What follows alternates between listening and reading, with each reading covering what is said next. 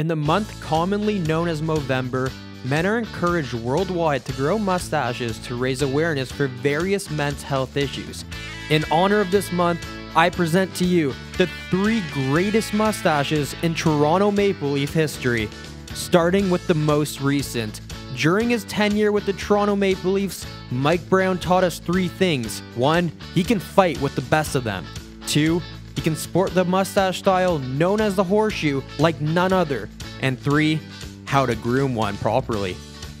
I guess a mustache tip would be just keep trimming it, let it get thicker, and keep trimming it, but not all the way down. Second on the list belongs to one of the most decorated players in Leaf history, Wendell Clark. Clark could do it all, with his physical play and of course his scoring abilities.